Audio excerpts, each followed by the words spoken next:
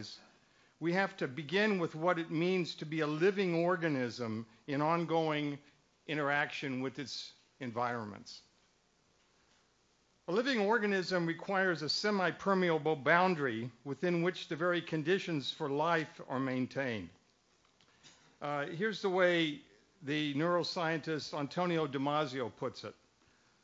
And this mirrors tracks some of the things that we've heard over the last 2 days. Life is carried out inside a boundary that defines a body. Life and the life urge exist inside a boundary, the selectively permeable wall that separates the internal environment from the external environment.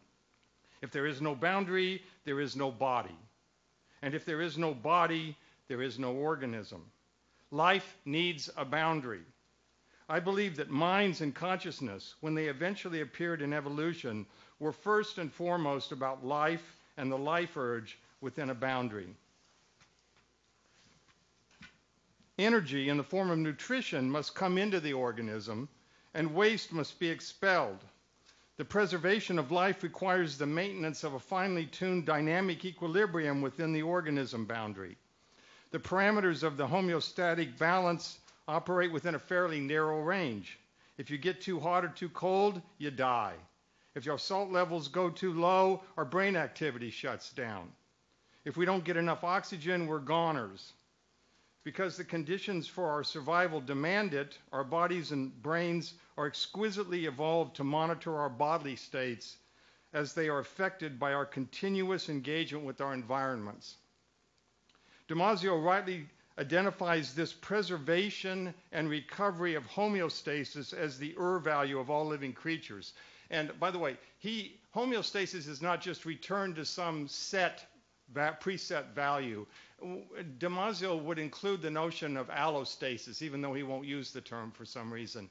But allostasis is the creation of, not just the return to a set point, like a thermostat, but allostasis is coming up with a new set point. So there's novelty, but you come back into some sort of homeostatic balance.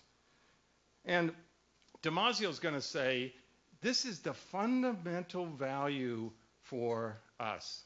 Everything else comes out of that. Here's how he says it. The physiological state of a living organism's tissues within an optimal homeostatic range is the deepest origin of biological value and valuations. My hypothesis is that objects and processes we confront in our daily lives acquire their assigned value by reference to this primitive of naturally selected organism value. The values that humans attribute to objects and activities would bear some relation, no matter how indirect or remote, to the two following conditions. First, the general maintenance of living tissue within the homeostatic range suitable to its current context. Second, the particular regulation required for the process to operate within the sector of the homeostatic range associated with well-being relative to the current context. So Damasio is going to say, whatever else we do, we've got to keep living. That's what life is about. And so you've got to have the maintenance of that homeostatic range that's suitable for survival. But then he goes on to say, but that's not the only value, because we, creatures like us, want fulfilled lives, want meaningful lives. So he brings in the second dimension is well-being and flourishing. And so his idea, it's a hypothesis. Could you explain all values that cultures have in terms of homeostasis? He thinks you can. We'll see about that. In short, unless you maintain this dynamic equilibrium of your internal milieu, nothing else matters, because nothing else by way of growth and flourishing of the organism is even possible. For the most part, this life-preserving and enhancing activity goes on automatically and unreflectively before you know it, beneath the level of our conscious awareness. However, in creatures like us, creatures with self-awareness, we sometimes have consciousness of these bodily homeostatic monitoring processes, which is to say that we become aware of how our surroundings meaningfully reveal themselves to us and change us. That is, we feel the qualities that make up our world. The redness of a ripe Bing cherry, the redness of your lover's lips, the redness of a bodily wound, the redness of an Oregon coast sunset, and the redness of a vermilion flycatcher. That's the stuff of life, qualities that we live for and die for. But we don't just feel individual qualities. So I want to stress the qualitative dimensions of meaning. We don't just live for individual qualities like the red of the gala apple, this blue of the April sky, or this green of the prickly pear cactus. As John Dewey showed us, every quality we experience exists already within and gets its meaning from the environing situations within which we find ourselves. Each situation is a whole whose unity and identity are felt as a pervasive qualitative unity, what we might call our felt sense of our situation in the world. And I want to stress that. This goes beneath propositions and concepts to our basic way of being at home in the world and being in an Umwelt. And Dewey has a name for this. He calls it sense. To say that a given situation makes sense is to say that we can grasp enough of its meaning for our lives such that we can be at least somewhat at home in that situation. And that's what ecology is about, so the home. So here's how Dewey explained this sense of a situation. It is, quote, an immediate and imminent meaning. It is meaning which is itself felt or directly had. When we are baffled by perplexing conditions and finally hit upon a clue and everything falls into place, the whole thing suddenly, as we say, makes sense. In such a situation, the clue has signification in virtue of being an indication, a guide to interpretation, but the meaning of the whole situation as apprehended is sense. So far, what I'm talking about today is how human beings make meaning and how it's tied to our bodies and life conditions. And so what I've said so far is we're qualitative creatures. Meaning is fundamentally qualitative. Secondly, I've said it's not just about individual qualities, it's about the entire quality that defines the sense of a situation you're in. And everything in life stems from that. Though philosophers have made a living of denying that, of putting all that down and putting everything up into the intellectual, the rational, what they call the rational, the propositional, the conceptual. It's because entire situations can make sense, that is, can afford us meaningful experiences, that we can function more or less successfully in our surroundings. There's a pervasive unifying quality that circumscribes and defines every meaningful situation within which we then focus on particular qualities, objects, movements, changes, and patterns of causation. On those unsettling occasions when things cease to make sense, we feel ourselves to be aliens, not at home in the world we are inhabiting. This is not a place to get into the details of the neuroscience of experience. However, there's considerable evidence that humans have evolved brain architectures, both in its core shell structure and in its bilaterality, that support Dewey's idea that we first encounter a whole situation through felt sense, within which we then make various discriminations of objects, qualities, and relations. For example, there's a core shell, the limbic core, and then the cortical shell. There's a core shell architecture in which the limbic core first provides a holistic, affect-rich sense of a situation, just like Dewey said, followed by various sensory and motor areas in the neocortical shell where we mark out more specific qualities, objects, and events. And my colleague Don Tucker is one of the world's specialists on this brain architecture, and I just want to read you quickly what he says about this. At the core, the limbic core must be the most integrative concepts. And you don't have to think just concepts, but it's a holistic, integrative experience, formed through the fusion of many elements through the dense web of interconnection.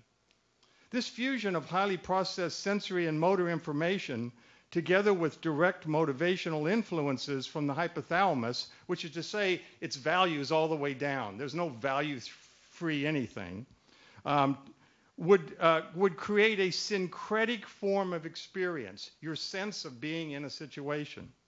Meaning is rich, deep, with elements fused in a holistic matrix, charged with a visceral significance. Emanating outward from this core neuropsychological lattice are the progressive articulations of the neocortical networks. And finally, at the shell, we find the most differentiated. So here's Dewey's turned it around. You don't come into the world with fragmented sensations and put them together into objects and build up experiences. You come into whole situations within which you then articulate objects and their properties and qualities. Body-based meaning is not limited only to our perception of qualities and our sense of unified situation. We also experience, as William James so eloquently described, the ongoing flow of our thinking and doing activities. And he was just incredible in his description, his phenomenological power of description.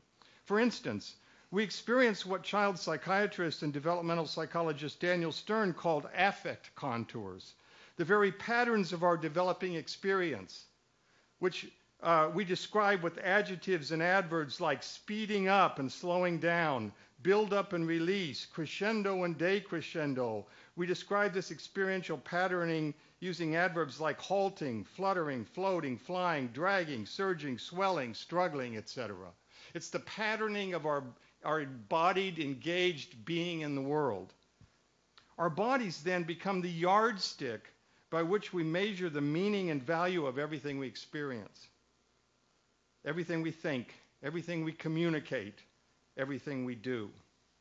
The fact that we humans can stand erect within our gravitational field gives point and purpose to the verticality structures. And so in cultures around the world, you're going to find what Lakoff and I call the verticality schema, image schema. And they're going to use things that are tied to the body. Cultures and languages all over the world do this. They use body parts and project them onto aspects of the world. In Mixtec, if you want to say she's sitting up in the tree, branch of the tree, you'd say something like, she located arm tree. You know, we understand the world in terms of body part projections.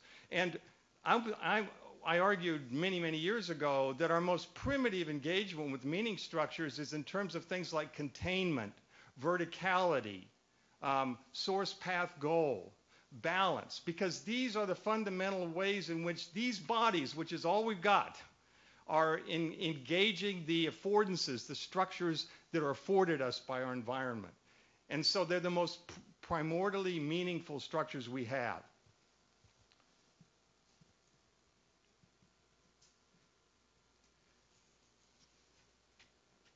Now, how do you get abstraction?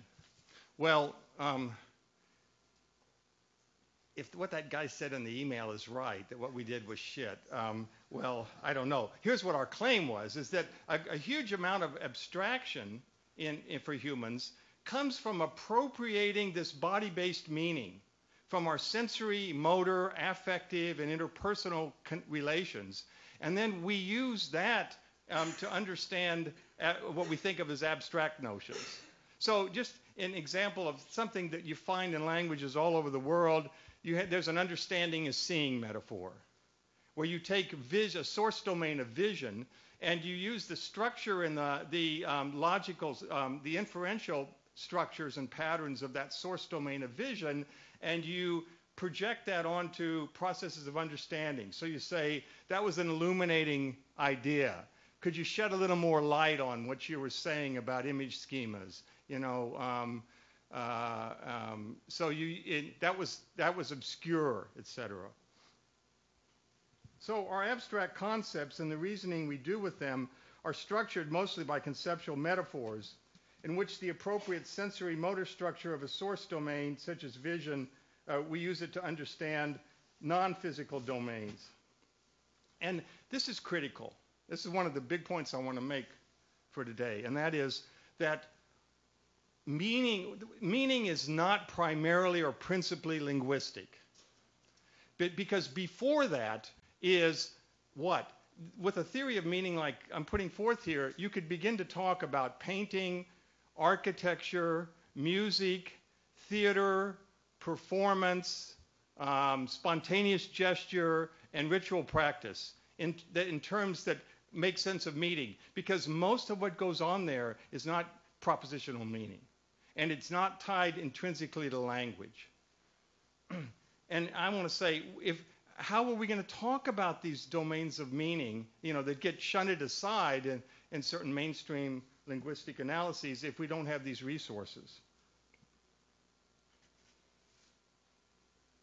So it's important to realize that this meaningful experience I've described underlies and exceeds conceptual or propositional structure. So I'm not putting down language. It's one of the most amazing things that the species ever evolved. And it allows us to do things that we couldn't do without it. That's not the point. But it is predicated upon and draws on all of this embodied meaning I've been talking about. Now, what I want to say next is that everything I've been talking about so far is about aesthetics. One reason that aesthetic theory is still so impoverished today is that it has been too wedded to linguistic meaning and as the paradigm of all meaning. So you see this terrible stuff. People will say, well, we want to understand meaning in music. And they say, well, what has meaning? Well, words, sentences. So if music has meaning, there must be analogs in music to like sentences. And they'll say, well, there are musical questions and musical phrases and things like that.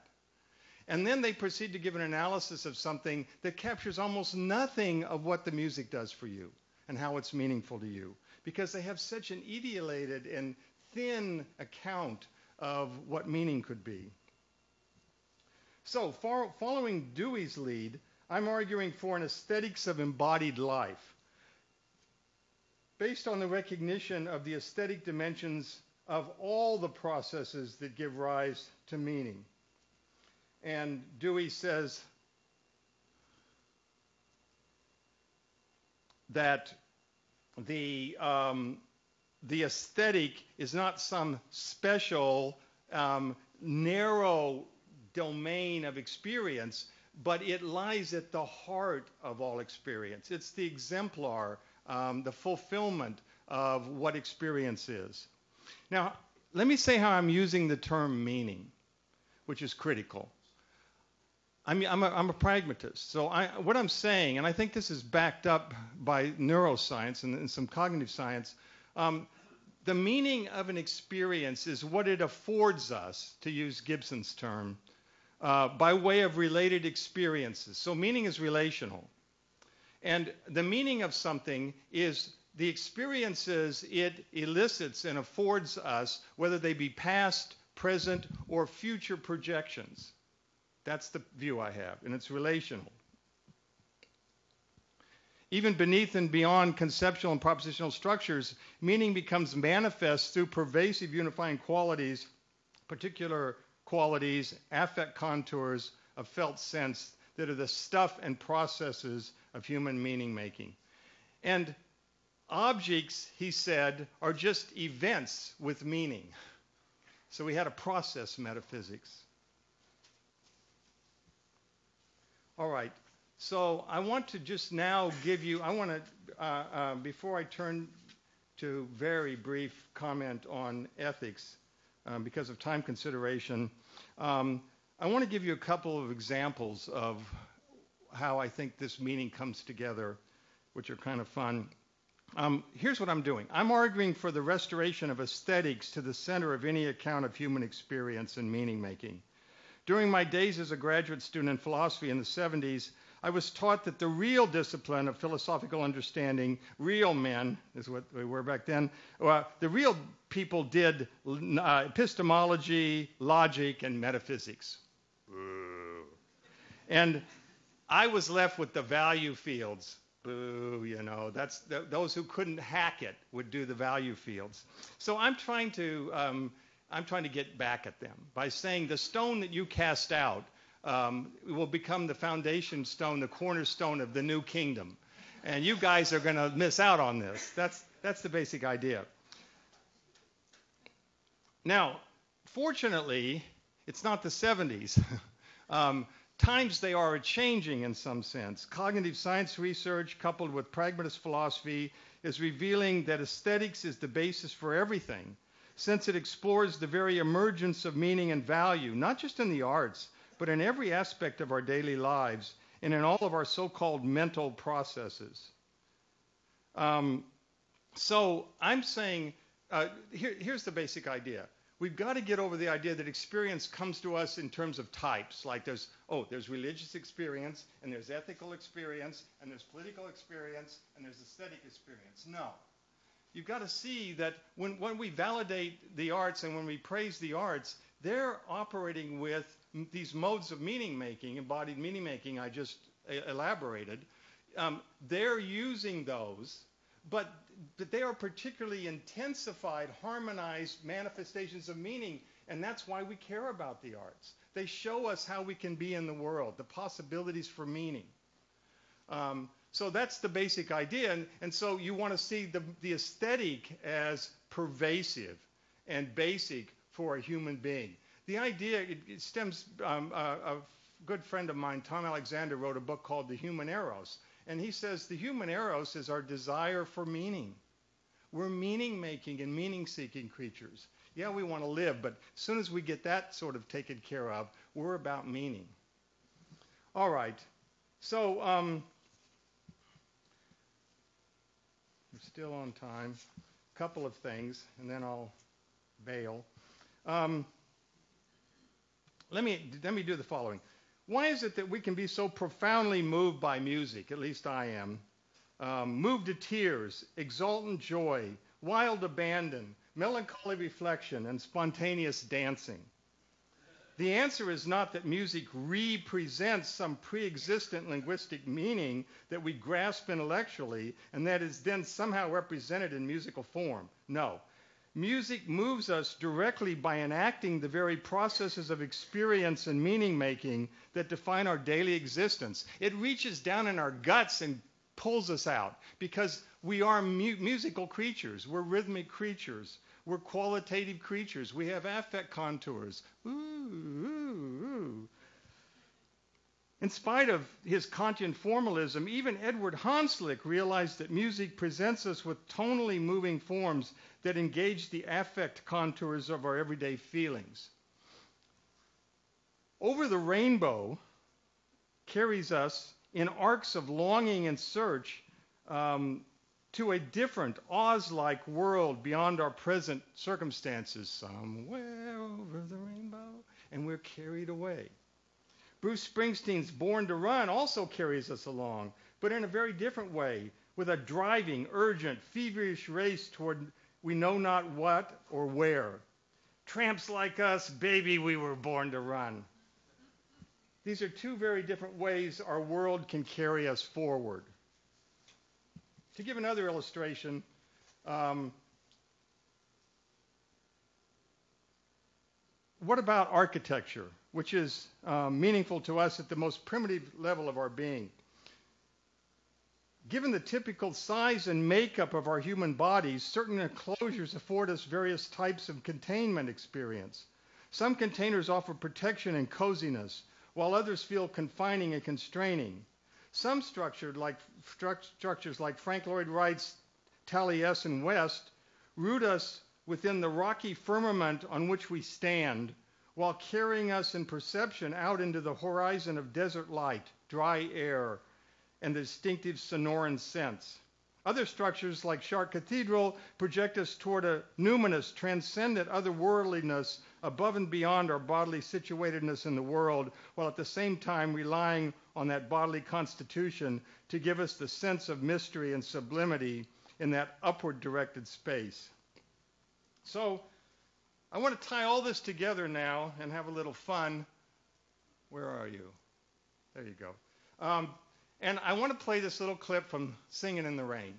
And this is my argument, this clip.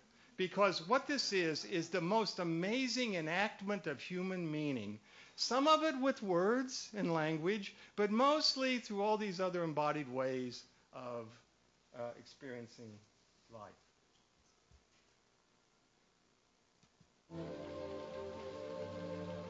Good night, Kathy. See you tomorrow. Good night, darling. Take care of that throat. You're a big singing star now, remember? This California dew is just a little heavier than usual tonight. Really? From where I stand, the sun is shining all over the place.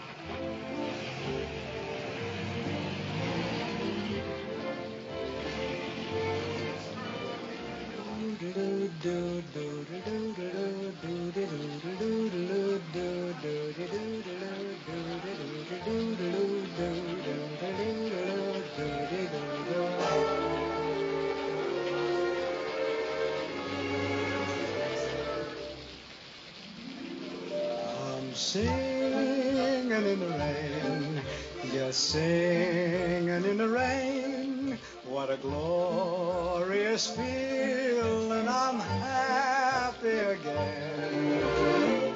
I'm laughing at clouds so dark up above.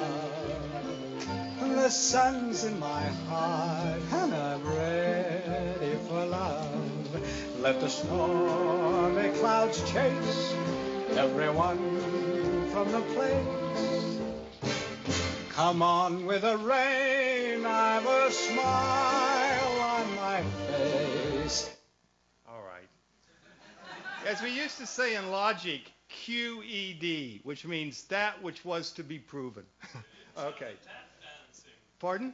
You didn't show the tap dancing. No, there's only, and I'm actually out of time, and I was the timekeeper this morning, so I have to, but I was supposed to talk a little about ethics, and so I just want to end with a word about ethics. I'm thinking here of morality and values. Once you focus on the values inherent in life maintenance and the values that contribute to enhanced meaning in our lives, you are brought to the conclusion that, so to speak, it's values all the way down. John Dewey argued that morality is in play whenever we are concerned with what is better or worse in experience, and I think that's right. It's a broad notion. Since we're never in value-neutral situation, moral considerations tend to be pervasive in our daily experience. This obviously puts moral considerations front and center in virtually everything we do. Of course, some situations are more morally charged than others, and we have to avoid moral fanaticism, but we must never forget that we were always enmeshed in a morally significant world. And I think we saw that in all kinds of presentations over the last 2 days. We're always enmeshed in this morally significant world in which even our mundane and routine actions can have significant ethical implications. If the argument I've developed here is on the right track, then morality is fundamentally an aesthetic undertaking. Using the term aesthetic in the rich and broad sense I've been urging so far, moral appraisal and action comes out looking much more like a never-ending, continuous creation of an artwork than it looks like the following of unconditional rules. So let me just sum this up and stop. Dewey says, our problem isn't where our values come from. We've got as many good accounts of where values come from as more than you can shake a stick at. So the problem of morality, they arise when our values come into conflict. And then what are we going to do? And we can't just use the same rules and habits that have carried us this far because they're the ones that are not adequate for the present situation. What Dewey's saying is we don't live in a fixed moral universe. new things emerge. And so the strategies we had, the habits we had for dealing with the problems in life, those strategies run afoul of the changed situations. And so his answer was, what we need is a process of what he called dramatic rehearsal, where we, in imagination, follow out various possible courses of action. And we actually have to get a sense of what reduces conflict, enhances meaning, liberates possibilities, etc. And so basically, what Dewey's arguing for is he's saying that this process is very much like the creation of a work of art, and it gives new meaning to the phrase, the art of living. Thank you.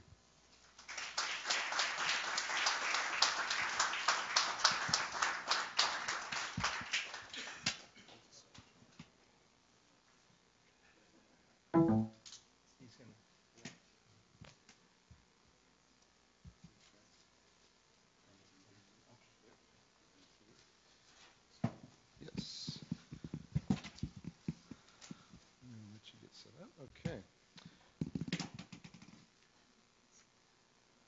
As Mark stated, and I think very aptly, new things emerge. And myself, as a postdoctoral fellow at the University of Oregon, my research examines biocommunication, biomedia, and bioart. And that is why it is such an honor to introduce Mark Bedeau, professor of philosophy and humanities at Reed College and is supporting faculty at the Portland Systems Science program at Portland State University. Professor Bedeau's current research interests include dynamical emergent processes, measuring and visualizing evolutionary dynamics, evolutionary design of chemical systems, and the creativity of cultural and technological evolution, along with the science of social and ethical implications of recreating and creating life. He is co-author of The Nature of Life, Classical and Contemporary Perspectives from Philosophy of Science, as well as The Ethics of Protocells, and most notably, co-author with Dr. Fritjof Capra's co-author, Pier Luigi Luisi, of Philosophical and Scientific Perspectives on Emergence. Bedeau is a co-founder of the European Center for Living Technologies in Venice, and his talk is entitled The Mystery and Majesty of Life's Burgeoning Creativity. Please help me in welcoming him.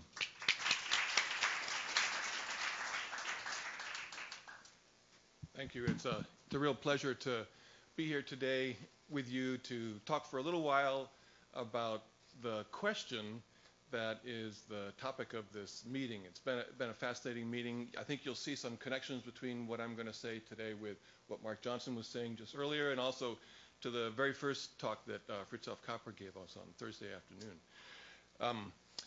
What's striking about this question is what is life is usually taken to refer to biological life, but the subtitle, lifestyles, life worlds, life works, makes it clear that the conference organizers had a broader view of life in mind. And thinking about the events at the workshop, you can see that the workshop has grown into that space. And part of what I want to do is to provide one kind of justification for that, for starting with biology and ending up with this larger realm. But I want to start with biology again. And the point of this slide is just to remind us all that life is remarkably diverse. You can see very simple one-celled forms of life, and you can see incredibly large multicellular forms of life, and they're all very different. And this is, of course, just a tiny fraction of all of the forms of life that are on the Earth that we know about. So this is one of the striking ground floor facts about life, its remarkable diversity. Another thing that is a striking ground floor fact about life is, sorry if I hit that, advance the slides incorrectly, is the complexity of the diverse forms of life that have evolved. This is a tree showing the different forms of life that have spun off through the history of life, and you can see the eukaryotes down in the lower right. human beings are way off on the corner here, and all of the eukaryotes, which is everything that most of the stuff that we're familiar with, most of the rest of it is very, very primitive forms of life. And if you just blow up the part that we're most familiar with and tend to concentrate on the eukaryotes, you can see even there's an incredible diversity, but also some extremely complex forms of life. And of course, human beings are one of those things. So part of what's amazing about life is not just the diversity of forms that have been produced, but also the fact that from very simple beginnings, incredibly complicated forms of life have emerged. And that's part of what I think one would like to understand. So it's partly the striking diversity of life and the complexity of its forms that prompts the first question, the question in the title of the conference, what is life? And I want to talk for a minute about this question, sort of thinking about it the way a philosopher might think about it. And it seems like what we're asking about is what the nature of life is. We want to understand what's going on inside life. And a way to think about that is to have some explanation for how all the different things that are alive, what properties they share and are absent from all the different kinds of things that are not alive. And we're not interested in merely the things that happen to be alive around us, but also the things that might have been alive but aren't actually alive. So we're concerned with possible forms of life. So that's typically the way you might first start thinking about this question, what it means. And in this context, it's useful to look at a list of hallmarks that people have proposed over the years that are used to characterize life. I've picked one such list from Tibor Ganti, and this is an example of the sorts of things that people have often put together when trying to think of what life is.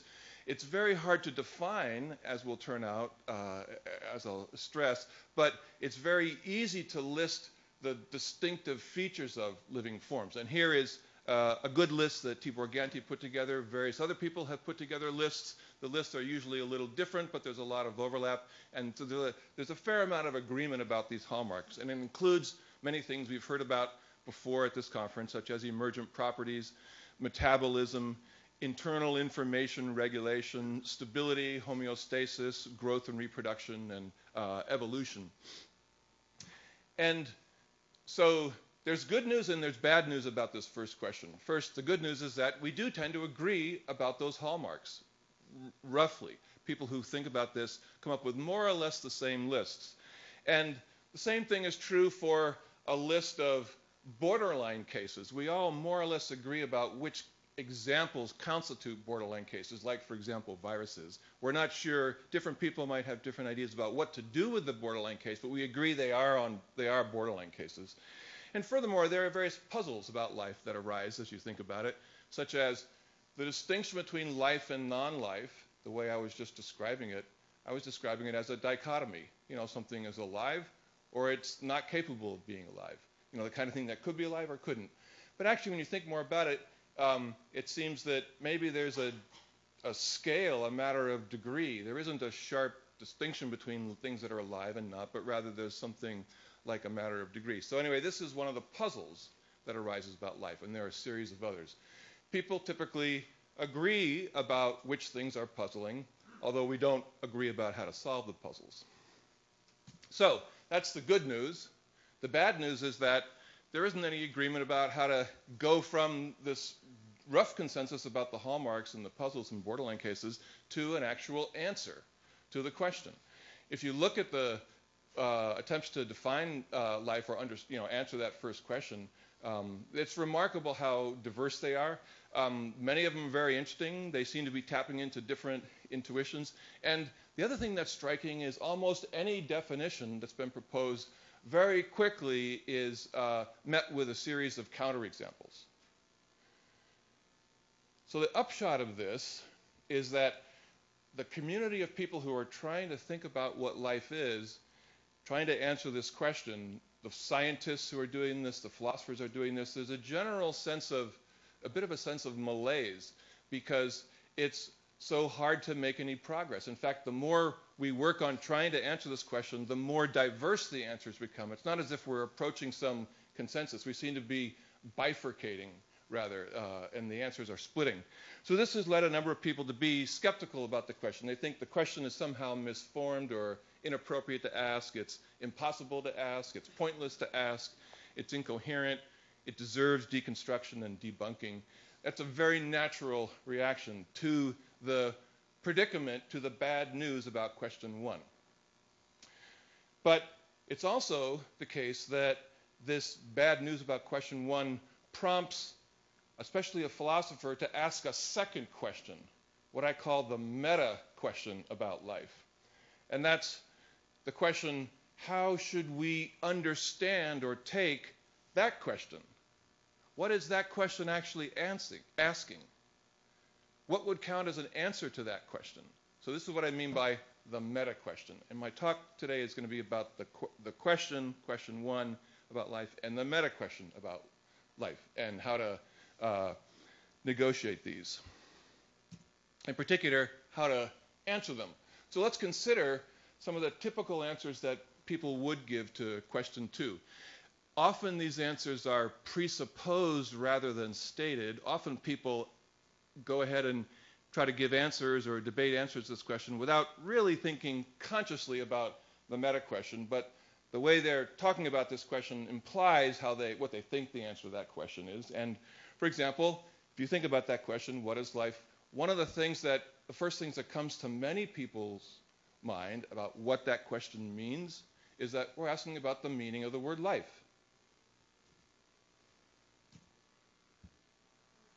So that's a very natural response. Many people have that response. But I think if you think about it for a couple of minutes, you can tell that can't be what question 1 is asking, because it's not an interesting question. This question is not a very interesting question. And why is that? Well, if you don't know the meaning of the word, what do? What would you do? You'd look it up in a dictionary. Has any of you ever had to look up the word life in the dictionary? No. The people who are debating the answer to that question, they don't have to look up the word in the dictionary. There's nothing in the dictionary that's going to help them answer that question. So this is a question, it's a perfectly good question. It's just not the one that's motivating people who are interested in question 1. So I just think it's just a little slip, so we should just move on. A better answer, the typical next answer is that, well, of course, it's not the word life that we're interested in, because first of all, it's just an accident. This discussion is happening in English. It could happen in some other language with a different word.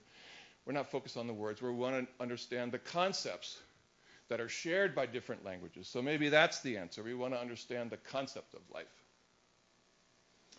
So I think most people probably give an answer like this. If they think about what question 2 is, they'll say, oh, I think what question 1 is asking is something like, especially philosophers, something like trying to understand the concept of life. So how do we like that answer? Well, I'm not too happy with it because of this phrase, the concept of life. What is the concept of life? The way people think about life has changed over times, and even right now at different places in the world, people are thinking about, in different cultures, thinking about life in different ways. They have different concepts. So I think what this question is really asking about is our concept of life. What is our concept of life? That's a perfectly good question you can ask. It's got some answer. I think of anthropologists and social scientists being interested in things like that. But it's not the question, it's not what this question is asking, I think. It's not what the people who are asking that question and interested in that are asking about, I don't think, because our concept is a historical accident. It has a history. It came from somewhere. It's going somewhere else. And what I think people who ask that question are interested in is what life really is, not what we think about life. The question about the concept of life will, if you have the answer to that, our concept of life, it'll tell you how we think about life. But what I think many people who are asking that question, certainly me, are interested in is not first and foremost how we think about life. I want to think about life the way it actually is. I want my thinking to correspond to reality. So I want to know what life really is, the stuff out there. And the concept of life is in here. You see, so I think our concept of life is too inward directed. Some people say, well, we're not interested in analysis of concepts. We are much more interested in paradigm cases of those concepts. But again, the same point arises. Paradigm cases of which concept? Our contingent one that we have with our limited and imperfect understanding of reality, and including life. We can find such paradigm cases, but it's not clear that they're going to tell you what life really is, unless your concepts correspond to reality. People often talk about this question as if we're searching for definitions of life, which are necessary and sufficient conditions. And the main problem here is that every time people propose them, it's easy to generate counterexamples. So I want to suggest a different answer to question 2. This is the way I interpret the question. This is the way I think the question becomes an interesting question, a question that's important to try to answer, a question that deserves all of our time and energy. And it's basically to treat the question as an empirical, more or less scientific question, even though philosophers get to talk about it too and try to help answer it, akin to questions like what is heat, or lightning, or evolution, or what are genes? These things that we encounter, or emotions, something more subtle, things that are part of reality, and we want to understand what actually are they like. What do they amount to? So if we treat it as an empirical scientific question, what does that mean concretely? Well, think about an empirical science of some subject X. You pick the topic. What I have in mind by empirical science here is nothing heavily laden. It's rather just the idea that an empirical science, as I understand it, is trying to about X, is trying to explain the key phenomena involving X. If it's about heat, you want to explain the key phenomena involving heat, the things that we observe, and hence it's an empirical investigation. Same thing for lightning, same thing for evolution, same thing for genes, and I suggest the same thing for life. So in other words, my suggestion is, my answer to question 2 is that question 1 asks, what is the underlying explanation of life's key phenomena? Just like this standard pattern for other empirical sciences. So what are life's key phenomena? Well, what I take that to be is things like those hallmarks that I mentioned earlier. That's why I wanted to show them to you on a slide. Tibor Ganti's hallmarks of living systems, the commonly accepted properties that are the striking properties like metabolism and self-organization and the ability to evolve, which are found together in the universe in these things that we call alive. And so, in other words, my interpretation of this question, my answer to question 2, is that question is asking what's the key underlying explanation of the hallmarks of life? Why life has those hallmarks and not some other list? Why are those the hallmarks on the list rather than some other hallmarks? What would be wrong about taking those off? Why is virus a borderline case and not goldfish? Why are there puzzles about life being a dichotomy or a matter of degree? And my suggestion is that if you can explain all those things, you understand what life is. You understand why it's producing these hallmarks. The hallmarks are like the shadows cast in Plato's cave. And we want to understand what's behind those shadows. So this sounds very abstract. It's very abstract for this late in the day in a long conference. So let me try to make it well, the last thing I want to do is make my answer to question 2 clear by giving you an example of what an answer to question 1 would be if this is the right way to take that question. Okay? Is that too complicated? I think this is how we should understand that question. Here's a way to make that more concrete. I'll give you an example of how to answer question 1 if you take it that way. So I'm going to give you my answer to question 1. I'll tell you what I think life is. But I have a couple caveats because it's late in the day. So first of all, this is a provisional answer. I'm using this to illustrate how to answer question 2, or what my answer to question 2 is. Don't hold me on all the details of this. I'm going to say something which well, in analytical philosophy, it would be considered very provocative and inappropriate, but I think this is a much more friendly crowd, so I can do this, I think. So what's my answer? I think that I'm going to suggest that life, what the phenomena out there really is, the explanation behind all this stuff, it's the process of burgeoning creative evolution. So I have to explain a bit about what that means. But the reason, the way I'm going to justify this is that I think the process of burgeoning creative evolution best explains life's hallmarks, and also the borderline cases, and also the puzzles. So the idea is, if I could do that, that would be how I think we can figure out what life really is.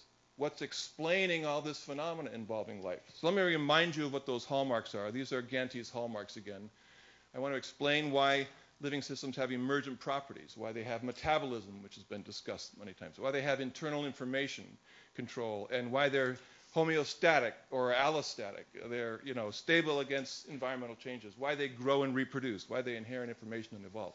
And in the interest of time, I won't go through each of these in detail, but the way my answer to question 2 says, if you really want me to answer question 1, I've got to go through each one of those and tell you how, if there's a process of burgeoning creative evolution, this is the sort of properties you'd expect the products to have. So let me just say a little bit more about what I mean by burgeoning creative evolution and a little bit about how I could explain some of those yellow concepts.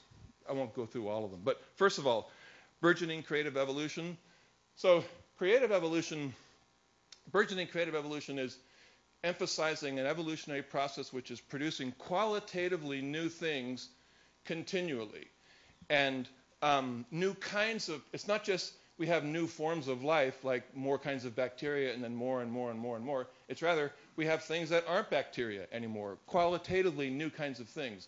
From single-celled organisms, we get multi-celled organisms, and eventually remember that chart I showed you in the very beginning, you have things like us coming out of the same kind of process. So that's the kind of thing that I mean by a creative evolutionary process. And burgeoning just is to convey that it keeps on going. It's this sort of inherent fount of new kinds of information. I say that's a certain kind of process, a certain kind of evolutionary process. It seems to go on in biology. And I'm saying that process is what we should really identify as the key thing in life, because it explains those other things like metabolism. Let's pick that because we've talked about that. A number of people have talked about that before. Why is metabolism on the list if there's burgeoning creative evolution is the key thing? Well, if you have a process of burgeoning creative evolution, you've got to have these things that are being produced, the organisms, the population of entities, and they have to survive in the face of the laws of physics, including the second law of thermodynamics, which is causing everything to degrade over time. And one of the amazing things about life, which is emphasized by this concept of metabolism, and this is what Schrodinger was talking about in his famous book, What is Life, is that the process of metabolism is what enables that to happen. That's how you can have a complex, structured entity that persists through time. And you need to have that if you're going to have things which are, have a burgeoning creative evolutionary process. So the idea is that unless you've got metabolism in the entities that are in the population, this process is never going to get going. So metabolism, in that way, you can explain why it's on the list. It's there to enable, you need it to have this process of burgeoning creativity to work. So in a similar way, you can imagine how I could explain, how you might explain all these other concepts. But let me just move on and try to wrap things up with a couple more slides. First of all, many of you are probably, if this were at an analytical philosophy meeting, everyone would be writing down their counterexamples, and many of them are going to take the following form. People are going to say, look, there are lots of things that are not alive, but exhibit that kind of creative evolutionary process that I was just describing. And their examples are things like the global economy, culture in general, technology, media, lots of other things that are of deep interest to the people in this room and in this conference. To most philosophers, they would say this is a counterexample. Your theory is wrong. But because of how I answered, well, if the way I had answered question 2 was saying I'm analyzing our concept of life, this might be a serious counterexample, because our concept of life does not apply to things like the global economy, typically. However, remember, my answer was that it's an empirical scientific question, and so I can treat this as a feature rather than a bug. I can say that we've learned something about what life is that's surprising. In other words, if the process of burgeoning creative evolution really is the best explanation for why all these hallmarks appear and why the puzzles arise and why there are borderline cases, then, and that's what we should identify as the root to what life is, what life really is, then we look around the world and we would discover there are other things that deserve to be called alive because they exhibit that same kind of process. In other words, if the empirical scientific picture was that lumping together life, biological life, with things like technology and media made the simplest explanation of the features of life, then it would be appropriate to say the global economy really is alive. Same for the evolution of technology, etc. So that's what I mean by you can turn, because of how I answered question 2, you can turn these counterexamples into surprising discoveries rather than flaws. Okay, so just to wrap things up, the picture that's emerging from what I've been saying here is that life itself, this process of burgeoning creative evolution, if you buy this provisional hypothesis, which I was using mainly to illustrate how question 2 is taken, but it's also an answer that I find plausible, kind of in line with what Fritjof Capra was saying too. Then this process is, in populations of organisms and the colonies that they form and other larger groups, but also human societies and human culture, human technology, human media, etc. And so I want to just end by justifying the title of my talk, which was The Mystery and the Majesty of Life's Creative Evolution. So I think you can see why I'm talking about life's creative evolution. I'm trying to suggest that that's a way to think about what life really is.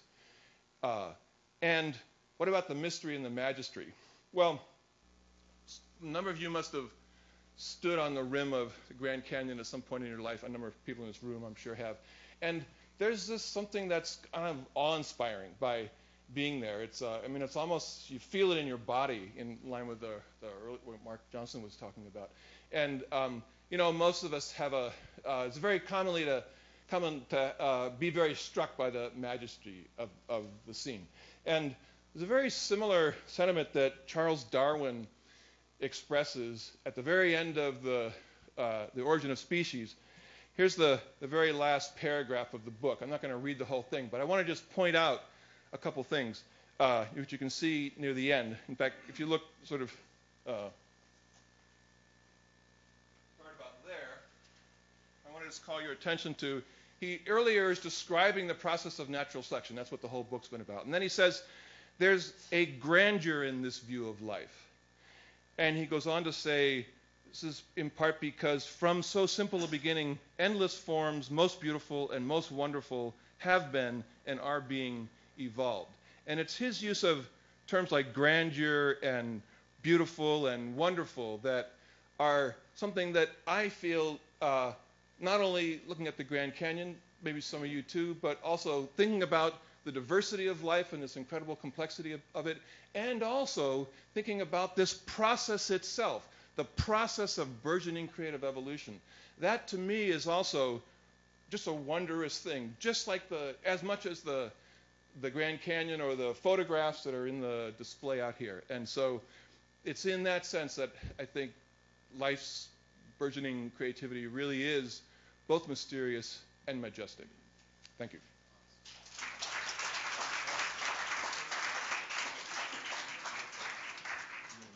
Yeah.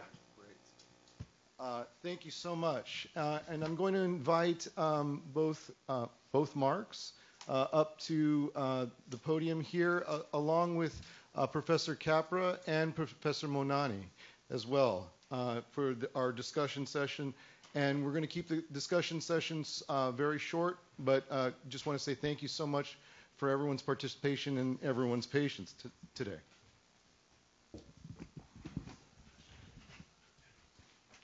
And so in noting today's events and this entire weekend, first off, I just want to say how grateful we are for everyone's participation. And I think to just begin, we're going to have Salma and Fritjof offer some brief comments on the presentations as such, and also some brief comments as well on the conference itself and the themes that have been begun. Would either of you like to go first? Please, Salma, take it away. All right. Well, thank you. Thank you, both of you, for giving me a very thoughtful and engaging closing plenary over here. I've had a lot of fun at the conference, and I have to say I feel a little bit like an imposter up here.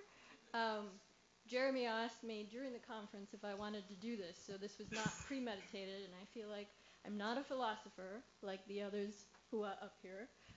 I'm also not an old white man. so I don't know what I have to be up here, but I'll try.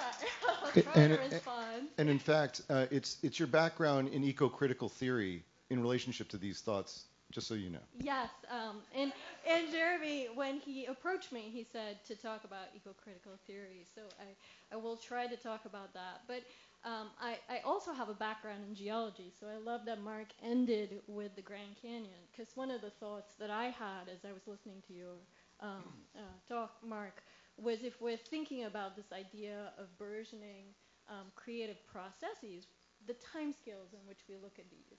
And so if we think of the Earth and geological timescales, what does that potentially mean for a life form as, and we certainly have the Gaia hypothesis is one way to think about it.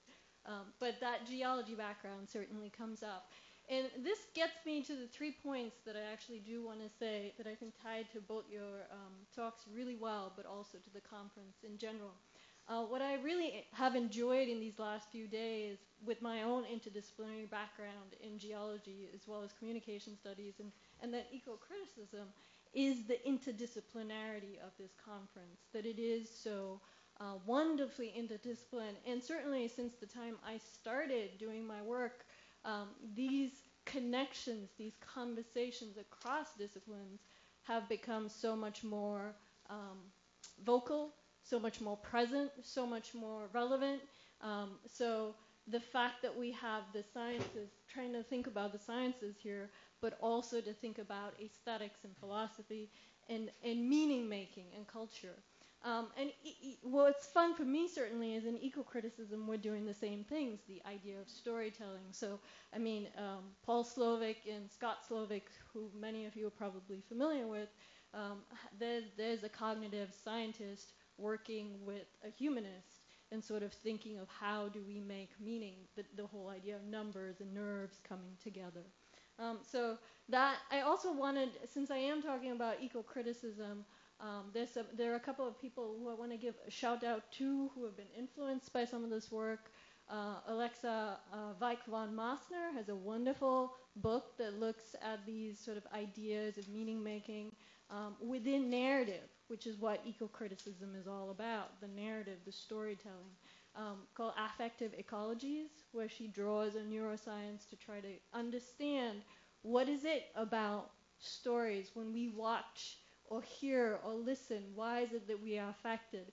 So Mark's presentation of Singing in the Rain, what is it that makes us, even though it isn't our immediate, it's a virtual world. What is it that sort of gets us to think? And as a consequence, because my background is in eco-criticism, of course, it's environmental, so this notion of what is it about caring about others, because that is in some ways at the crux of our environmental dilemmas. How do we care about the rest of the world and our relationships with the world?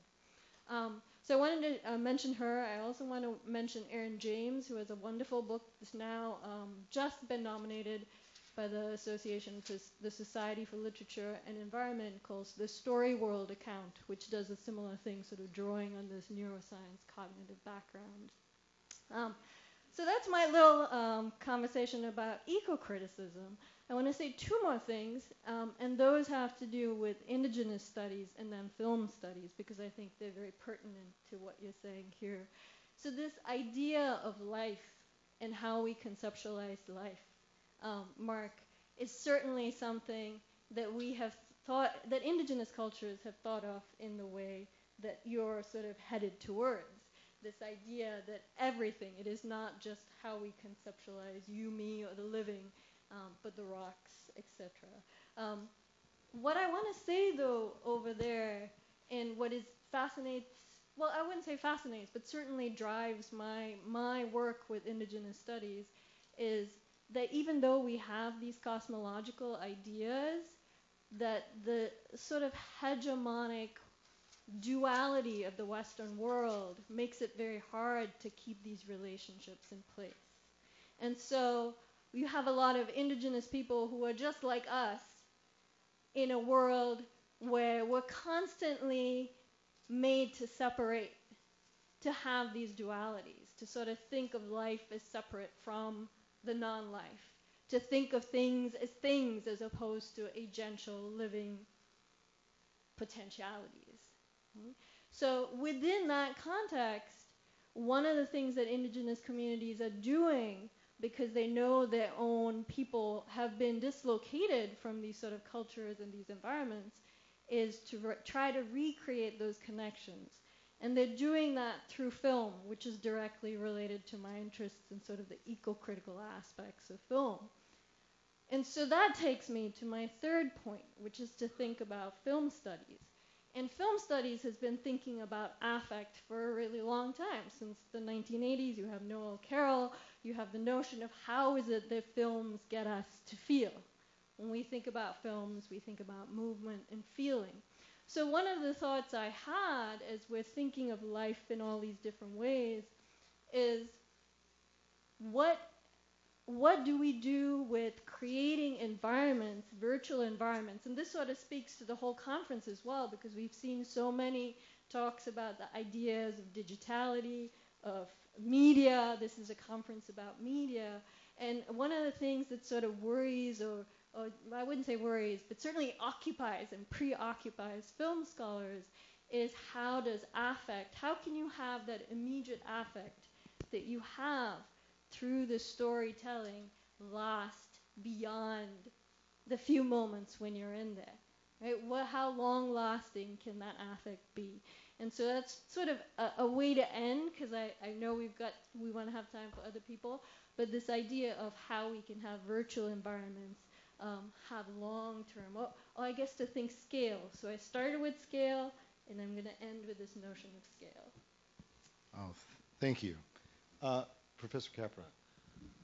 Well, I would like to continue with what Salma said about the interdisciplinarity. I was also very impressed by the strong interdisciplinarity, and in particular by the fact that a conference organized by social scientists and philosophers included significant discussions of the material world.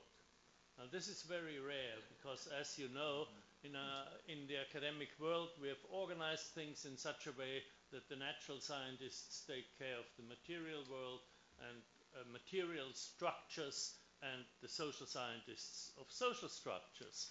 But it's very important to overcome this division, because the great challenge of our time for social scientists, natural scientists, and everyone else is to create and nurture sustainable communities.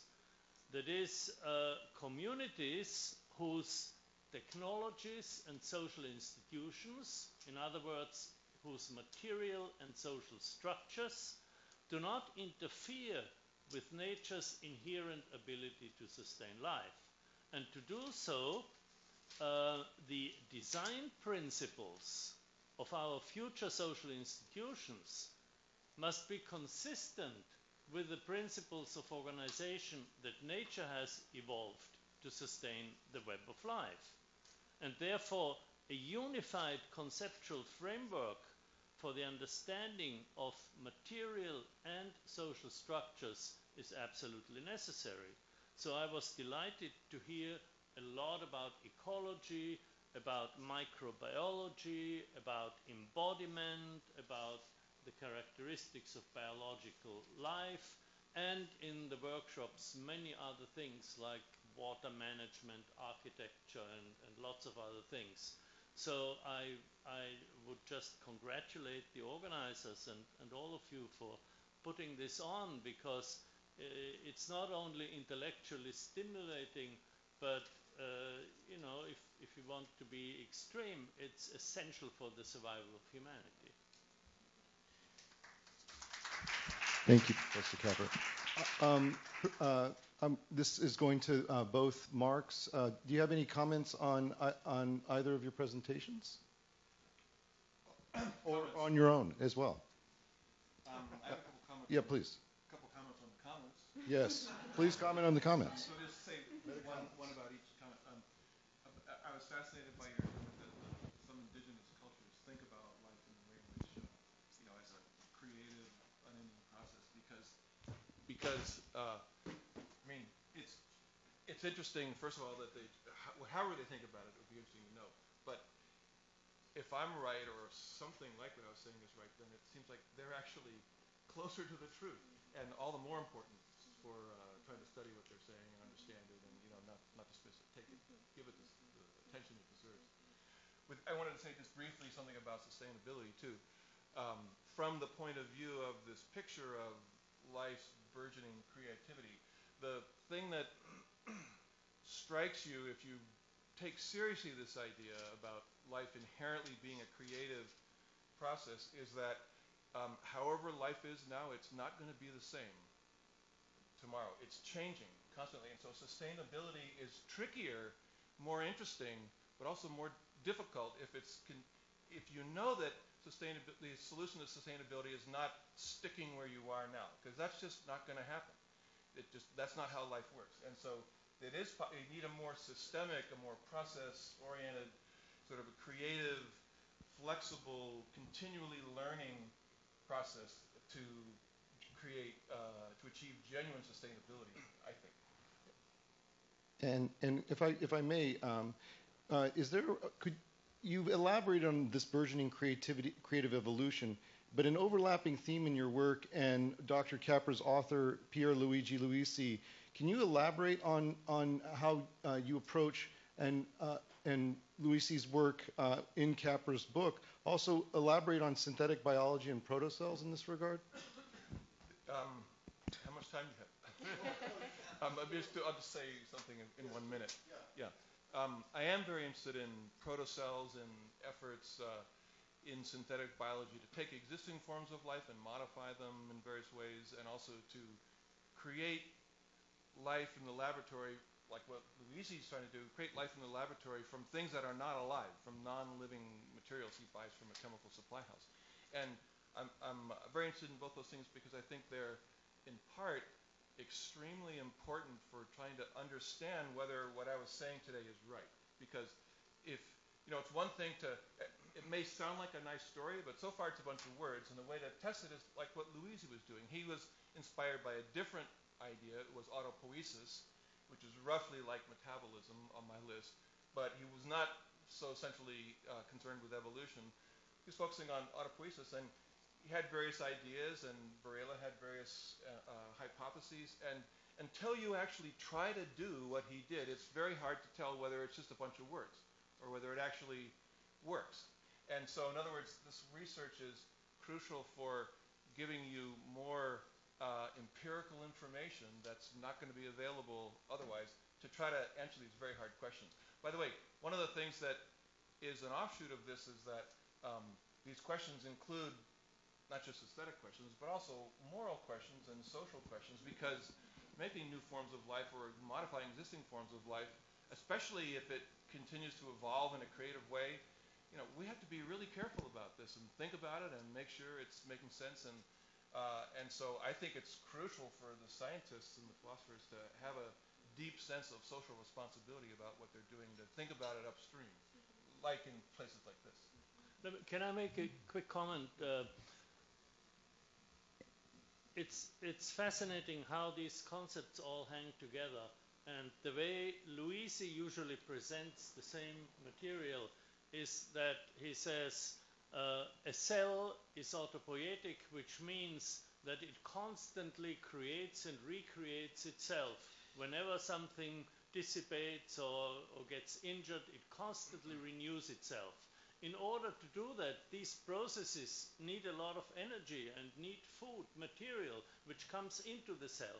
So you need a constant stream of energy and matter to sustain an autopoietic system. And that's what metabolism is.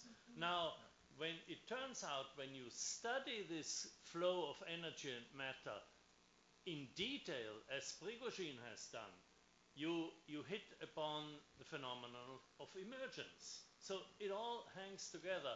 And I would love to stay here with you another hour and pick apart what you said and say, no, I'm starting with metabolism and I'm deriving everything you said from metabolism. And you do the opposite. And both are true.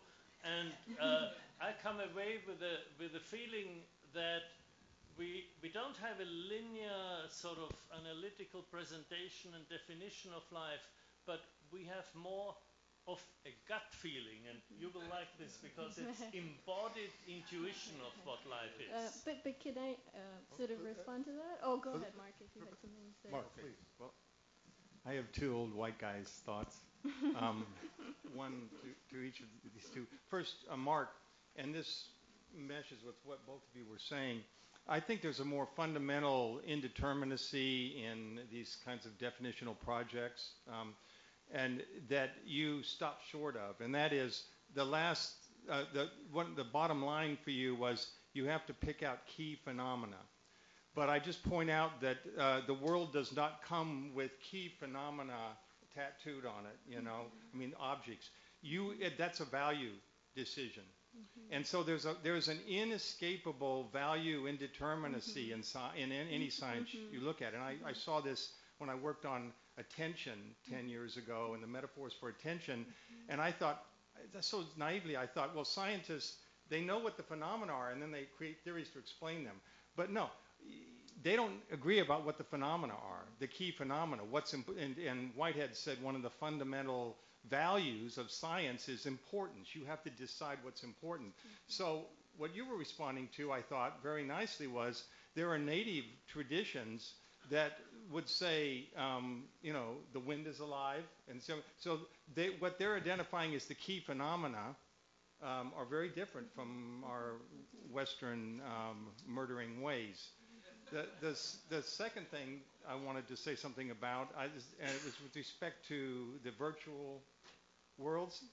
I think we're starting to get a really good idea about why they're so powerful. And you don't have to jump on the crazed mirror neuron bandwagon to believe this, but there's quite a bit of evidence that there's a mirror neuron system, and there's what are called canonical neurons.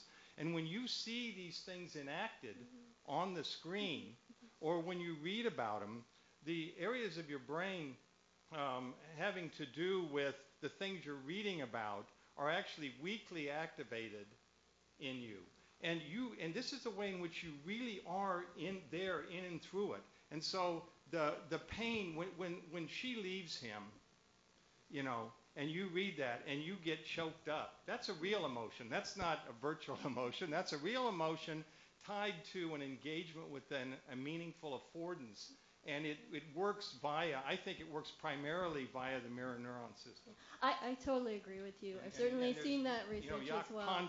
But I think affective cognitive science gives some. But I think the question that I think film study scholars are struggling with now is the timescale question.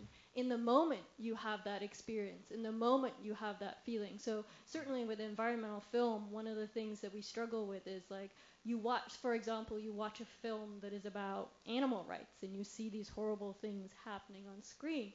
And then you say, in the moment you say, I'm never going to eat a burger again. And you walk out. And 2 days later, you're eating that burger. So that time effect, how long those affects last within the virtual world is something that we struggle with. And I don't know if this there's data as yet You know, about but that. my girlfriend in high school, when she broke up with me, we'd been together for 18 months. That's a long enough time. So I only saw that film for, how many ever minutes that ran. I mean, I have a whole invested being in the world with my high school girlfriend, and when she dumped me, well, of course, it still bothers me today. Why wasn't I good enough? And I think this is the important thing, that we have to think of the real world interacting with that virtual world, because you have that experience of your girlfriend in the real world. That movie holds a lot more meaning for you, and that is the sort of thing that I think film scholars are struggling with. But I also think it goes back to the time scale over here, where in some ways I think what you're perhaps debating in your ideas of life is what time scales you're looking at, because the Earth is very much a living being on a geological time scale. It regenerates itself. So whether it is just biology or if it is geology as well, I think goes back to... You may know there's a book by Piatica called Inactive Cinema. It's pretty good on these questions. Well, I'm glad she dumped you, because that made you write all your books and become so famous. And we wouldn't have you without that. I'll show her. Even if they're shit, I'll show her. And as both of our final plenary presenters have mentioned metabolism, in these concluding remarks, I'm going to turn it over to my co-director here, Professor Janet Wasco, for concluding remarks to the conference. Janet. Metabolism? I think the metabolism bit is that we're waiting to be finished so we can go and enjoy the closing reception. That's the metabolism bit. But as is typically, has been traditional for a while, we try to forecast and give hints for the next What Is conference at the end. But I'm going to try to be really, really brief, because the food and drink is waiting for us, so we can continue to live and so forth. Thank you all for joining us, and I'm sorry, I really have to thank people. The sponsors and supporters are listed on page 3, 4, and 5 of the program. Erica Voigt, I don't know where she is, but she's fundamental. Fundamental, absolutely. She's our rock. John Wolfley and others connected to the facility here, Chris Moss and so forth. Doug and David, our tech people, we needed them so much. And Wade Larson, our designer, and Nets DeBebe, who coordinated the graduate assistants. Thank you all. Thank you all for joining us to explore the wide array of questions that emerge from the question, what is life? We have learned and confirmed that communication is a part of all living systems. From an interdisciplinary range of approaches, which was emphasized here at the end, biological, cognitive, philosophical, social, cultural, economic, political. We have identified patterns and relationships in systems, networks, ecologies, critiques, ethics, platforms, and even embodied living technologies. We can see how the scale, pace, and pattern can be understood as perhaps environments, perhaps, as Professor Martinez suggested, Pacha, the earth or cosmos, or perhaps as universes.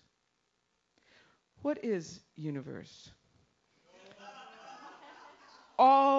It's defined as all of time and space and its contents. But it's not just the universe out there, up there. It is also the biological universe at a microscopic and nanoscopic scale. In addition, it is a space in which something exists, prevails, specific spheres of activity, interest, experience. It's a collection, a population. It's a set of entities, items, quantities. Therefore, we can think about universes of people, of things, universes of media, communications, and discourse. We can think of universes of practices and policies, universes of life. Universe is a concept we often use. We sometimes hang out at universities. We talk about universal rights, universal laws, universal suffrage, universal design, and so forth and so forth.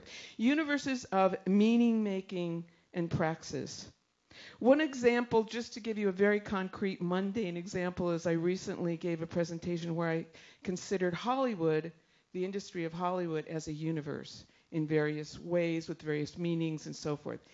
A mundane example. We invite you to think about the multiplicities of universe and explore what is universe in April next year. But first, we welcome you to our final receptions outside the door. Thank you very much.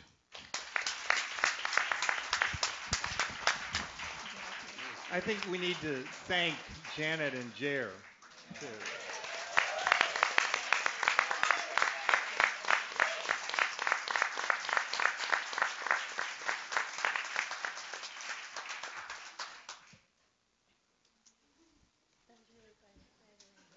Your metabolism awaits. That's